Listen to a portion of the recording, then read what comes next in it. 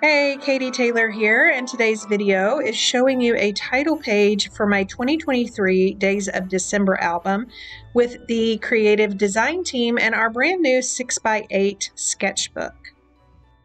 So in today's video, I am going to be making the title page to my Days of December using our brand new sketchbook. The creative design team last year did a 6x8 December or daily or Days of December type sketchbook. And this one we've just titled 6x8 Sketchbook Volume 2 because we realized that after using that for our Days of December, you could use it for so much more. So don't forget to click more on the description and expand that description, and I'll have a link to this sketchbook as well as all of our products. And I am going to probably be using this sketch right here. I love it because it's just kind of big. It's got some layers to it, which I love. So that should be wonderful for a title page. Now, as far as my paper collection, I'm so far behind this year, but I haven't really decided what I'm going to use. I probably am going to use the Home for Christmas. Now that is sold out. So depending on how much else I use Home for Christmas for, I thought that I would do my title page using the Mix-In collection from the September-October catalog. And you can see here, it's just got the blacks and the red and the green. And then I've kind of pulled in a neutral color as well. So love this. We'll probably use this side. And then, of course, that gingham, and then, of course, this pine. And then, although I love this design, I'm probably going to use this one. And it's just kind of got little speckles in it. And plus, I loved this zip strip or this branding strip. So being that it's only one 6x8, it's going to come together pretty quickly. I'm going to go ahead and cut these off camera so you don't have to sit through that. And then we can get started. So I am always going to start with a 6x8 piece of cardstock.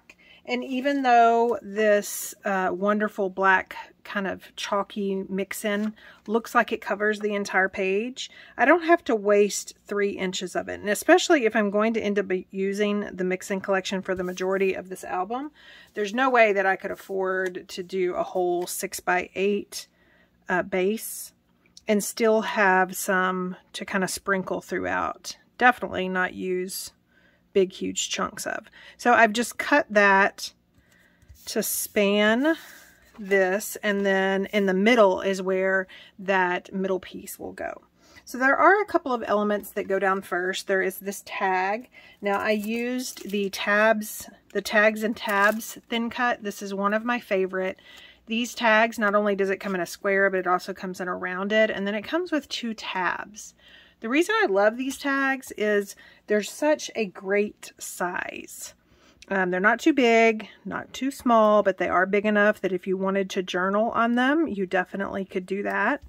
For this purpose, this tag is purely an embellishment, if you will.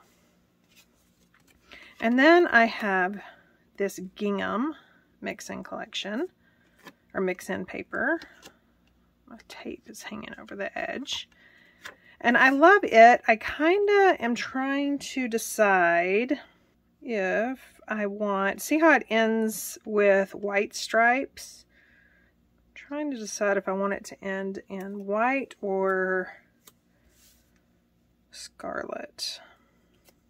So since that one ends in white, definitely need this top one to end in white as well. So I'm going to do that one about right there. And just kind of rough fit this one. Okay, and then now I can come in with this piece. I love this piece.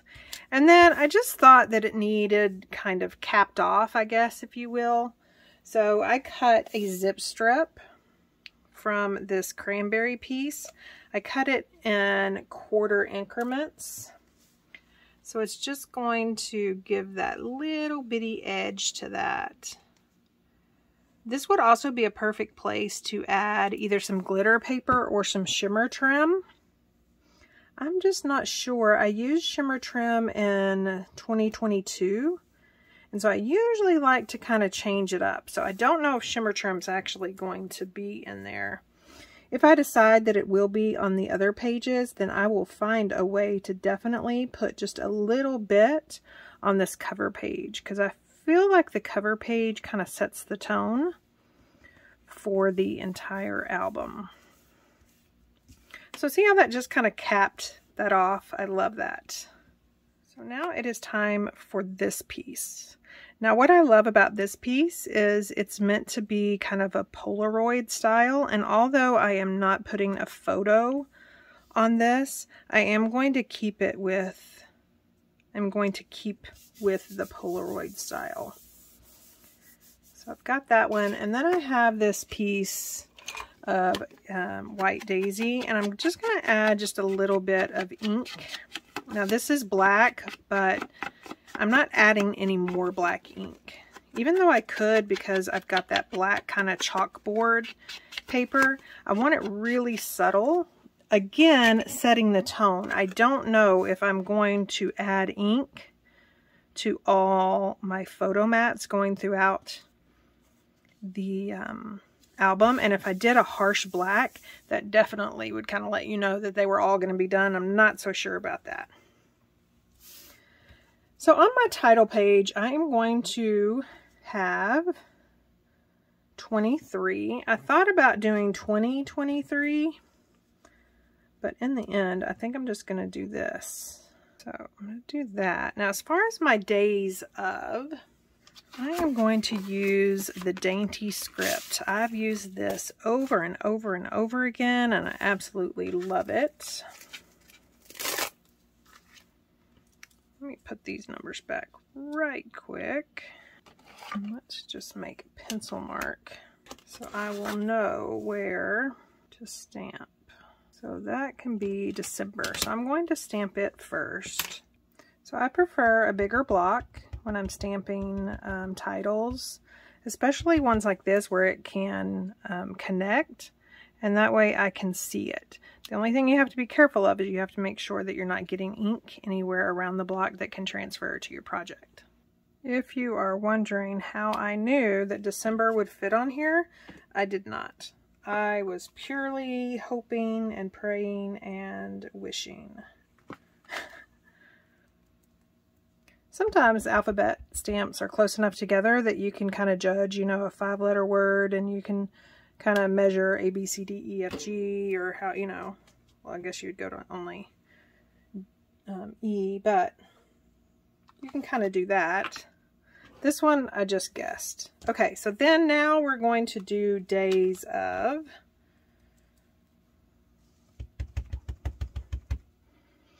So, D-A-Y-S-O-F. So I can kind of start. You know what, actually, I think I'm going to bring in another alphabet stamp for days of to kind of get that typography type look. Decided to go with the starter alphabet. It's a wonderful kind of block style alphabet. It's going to add some boldness to this page. It's also a little bit distressed, which I like.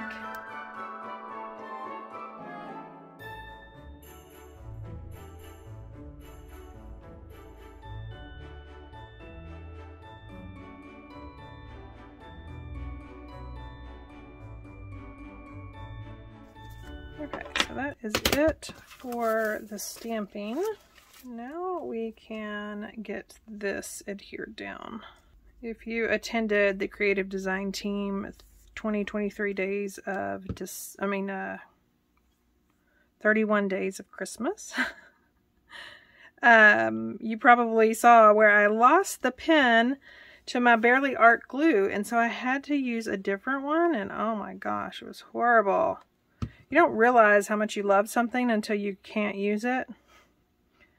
Anyways, I had a couple of people tell me that quilting needles are thin enough to fit in here. Now, I did go ahead and I purchased another one, but if you ever lose it, just know, because I'm almost out of this, but if you ever lose it, just know that quilting needles, evidently. I don't know how this is supposed to go. We'll do that. And then now we need to find some embellishment clusters.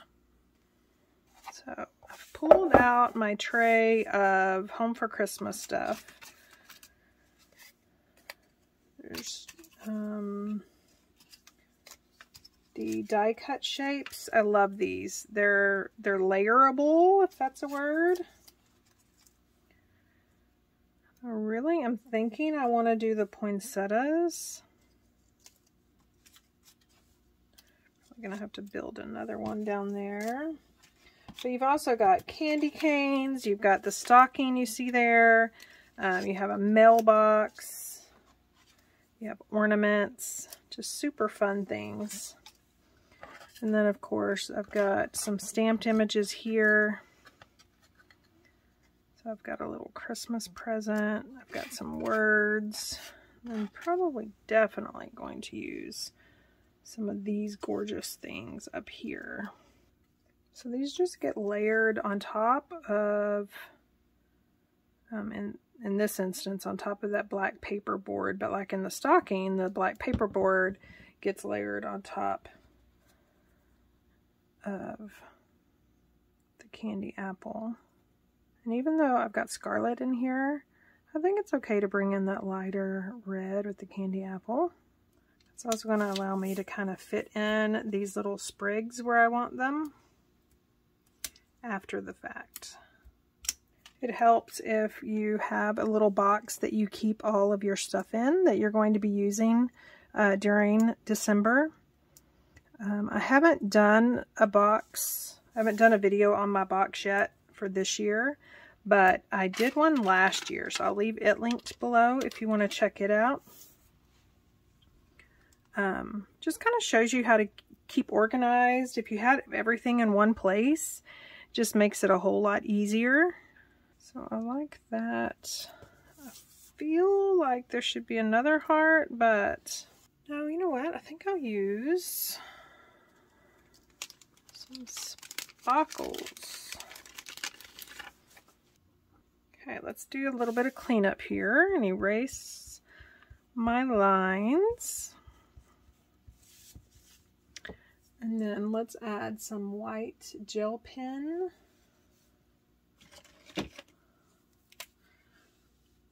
To this little booger right here. And then you can also add some to these. So one other thing, if you are new here, I do not like tags without something in them. So I am going to add some ribbon up there. I'm going to go with some jute because of the toffee and the letters right there, and the numbers right there. I just feel the layout needs a little bit of that brown. And so I purposely did not tape all the way to the top of this tag so I could add some of that. And I am going to tie a bow and then just have those little tails hanging down. And then you can always take micro glue dots, which is what I like to do, and you can manipulate those tails to stay where you want them to stay. So in this case, I think I want it up there. And that other one where it fell naturally, I really like that. I'm going to move it over just a little bit. Other than that, I like that. Okay, so we are done with my title page. Don't forget that this is part of the collab featuring our new 6x8 sketchbook. So I'll leave links down below to the sketchbook as well as all the products that I used and that video from last year showing you how I organize my days of December in a little handy tote. It's all in one place if you want to do that. And if you missed our 31 days of Christmas cards, that is open on the replay. I'll leave a link down below. Don't forget to like and comment this video. And if you aren't already a subscriber, hit that subscribe button and sign up for notifications so you won't miss another crafty video. Thanks, and I hope you have a wonderful Thanksgiving holiday.